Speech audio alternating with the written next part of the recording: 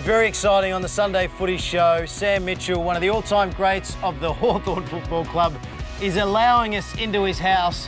So, Sam, thank you so much for having us. Thank you. Let's head in. Come in. And let's go for a chat. It's only small. It's a lot more spacious than it looks. Very nice. Now, Sam Mitchell. Let me tell you about Sam Mitchell. 4 times best and fairest. Premiership captain, premiership player. He's going to go down as one of the all-time greats, a contested ball winner. Thank you so much for having us in your house. Oh, thank you. It's a bit embarrassing, all that, although you've done most of that stuff. That's very true. And it's all right, you keep eating. And I've got a son who wants some more tomato sauce. That's always going to happen. And when a Mitchell gets angry, you've got to look after them because that's the way they operate. Just in your own time, Sam. Sorry about that. Conducting an interview here. No, thank you so much for having us. How are you? Going well, going well. All settled down these days. Yeah, well, you are, certainly. How are you coping in being a professional footballer and having such a big family? It's good. It was tough for probably a year or so, but now it's great. We're sort of glad we did it.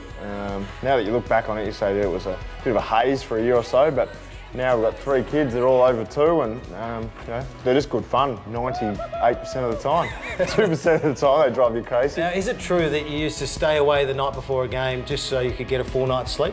Yeah, I did that for the whole first year when we had the girls. Sit down. And then the second year, and then the second year I got away with it for the first half of the year, and then got the reins pulled in, which was probably fair enough. But I probably milked it for a little bit longer than I need to, but it was good. Yep, and you've had some wonderful help. Lyndall, your beautiful wife's father, has been a terrific help of late. Yeah, he's been extraordinary. He spends a lot of time with the kids, and whenever I'm away, you know, he usually comes and helps out and does a fair bit around here. And certainly good to have someone you can rely on all the time. And what about the football club at the moment? Everything seems to be going really well?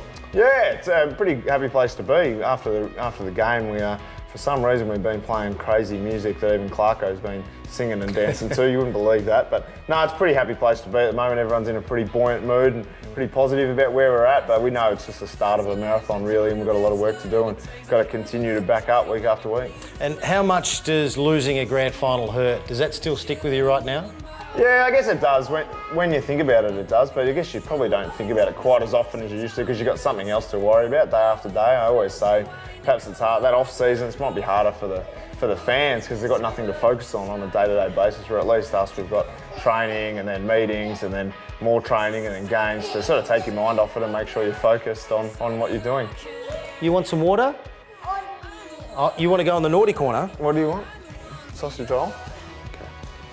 There you go. Some of your favourite teammates at the Hawthorn Football Club. Which ones do you enjoy being around the most? I mean, a footy club's always an interesting place. There's always a lot of banter.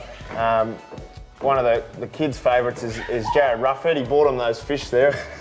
There was 3, there's only 2 left. Kids haven't noticed yet. So he bought them for their birthday. He's really good with the kids and spends a lot of time just hanging out. Jordan Lewis lives around the corner, spend a fair bit of time with him. Obviously the older guys have got kids. Hey, who did that big burp? You being a lion. They take after their mother. What are you doing? You be a lion. Show me. Oh, look at that. Well, Sam Mitchell, thank you so much for having us in your house. I know you're a very busy man, and to give up some time for the Sunday Footy Show means a lot to us, and to you and Lyndall and all your family. What are their names? Smith, Smith, Emerton?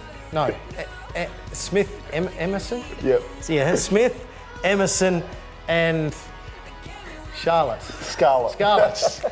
Smith, Emerson, and Charlotte. He has been hanging around with them for 3 hours. Can't get him out of the house. He still doesn't know their names. Shocking.